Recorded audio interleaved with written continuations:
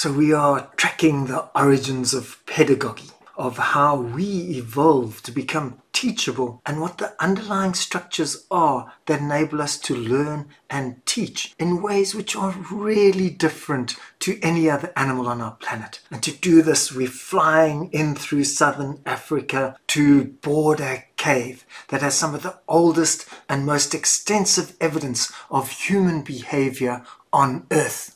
And to get there, we're tracking the Lubombo Mountains with the Pongola River running through. And you've got Eswatini or Swaziland on your left. And then you've got the beautiful Makatini Flats on your right with the Lubombo Mountains running all the way through. And right there, almost on the ridge, you've got the Border Cave overlooking Eswatini, 40 meters long. Evidence of people having lived there for 200,000 years. Check out all the stuff you found. Digging sticks, beautiful ostrich jewelry shells and seashells, bone points which were used for arrows. You've got awling tools used to stitch leather. You've got euphorbia mixed with beeswax to make sure you can bind things together. And then we have those beautifully worked bush pig tusks. But then check out those baboon fibulas, the calf bone. It's called the Lubombo bone because they've found incised markings, 29 on the one, done at different times, some form of counting, we're not sure, from 44,000 years ago. So clearly by this stage, we as human beings had learnt to collaborate with each other in all sorts of ways. But don't imagine that it was easy. I'm swooping up Africa so we can take a look at our human ancestors. 3-4 million years ago, there's Lucy for you in that whole Afar Depression region in Ethiopia. And it's in those 3 million years that we evolved to become teachable. We evolved the capacity to learn. We needed it badly as well because our tools and our culture was becoming too complex to just pick up from scratch every time. It had to be passed from generation to generation. Learning became core to us as a human species surviving. And one of the best places we have first evidence of that is the Border Cave. And we really have to thank Lynn Wadley and the excavation team from Wits University for all the astonishing work and research they've done on this, and a lot of the footage which I'm using at the moment. Like this video you see now is one of the students, Kayla McConaughey, actually posted this on YouTube, and I'll give the link where you can actually see the whole video. And I want you to imagine people living here. Men and boys going out hunting, bringing back bush pig, warthog, zebra, parts of buffalo, the woman going out and finding tubers and then cooking them inside the cave. So a healthy, balanced diet, nice grass bedding laid across the cave for people to sleep comfortably. And as the sun sets at Border Cave, I want to give 3 examples of early forms of learning. Now the first one, you can see that lump of beeswax mixed with euphorbia. Now euphorbia can be used as a binding agent with beeswax to join the shaft of an arrow to the arrowhead, or it can be used as poison. It's actually a really nasty poison. I got poked by euphorbia once and had to go on to antibiotics. It was so bad. And it can also be used as a medicine. Now the question becomes, how did they know what the difference was between those 3 uses?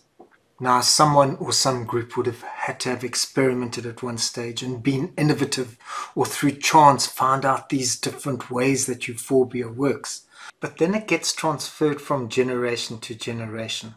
And it's not like some expert person standing up in the cave and explaining the different benefits of euphorbia in different situations. It's more like a youngster or a novice watching someone work with the euphorbia in different contexts. So in one context, the person takes the euphorbia, mixes it with the beeswax, and uses it to haft the shaft of an arrow onto the arrowhead. And then in another context, suddenly uses the very same thing, euphorbia, and then sticks it on the arrow tip rather than using it as a mixture. Now it's in that fundamental social activity that we have the origins of pedagogy. To try and make it explicit, here's a diagram. Now here we can see two people who both have the joint goal of making an arrow. You've got a person in role X, he knows how to make the arrow properly, and then you've got a person in role Y who doesn't know how to make the arrow properly but is watching so he can work out how it works. Now in order for that to happen, they both have to pay attention to the same task. So there's joint attention on the task, and even though there's two different perspectives on the task, we have a capacity in us as human beings that once we've watched someone else do something, we are then able to imitate the action. Not because we're just imitating the steps, but because we actually understood what the goal of the actual thing was that was being done. And that's what gives us the central thrust of how pedagogy actually started to form. But it's one of the things we as humans do, and no other animal actually does it to the same level or extent. I want to give a second example, and this is taken from inside the cave. Lynn Wadley and her team from WITS found evidence of grass bedding going back 200,000 years. And at least from 100,000 years ago, really good evidence that the bedding was systematically burnt at certain stages to clean the site. And then what would happen is the ash would be spread and new grass would be put on top until eventually that was also burnt.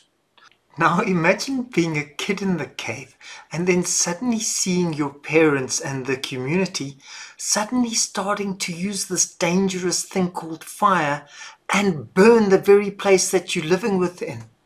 There would have to be a situation where at that point the child and the parents both understood that there was a common goal, and the common goal was to clean the site and keep it free of the various insects and vermin that were around, and to make it a comfortable and healthy place to live.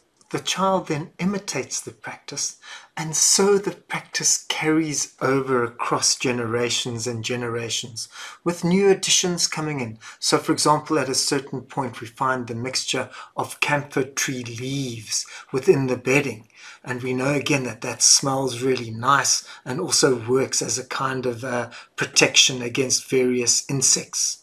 So hundreds of thousands of years ago in southern Africa, with strong evidence at Border Cave, we can see shared goals starting up, where there was coordination of plans and intentions, where each participant actually understood what the other person was thinking and doing, and they could even eventually start to reverse the roles to help the other person with the role if needed.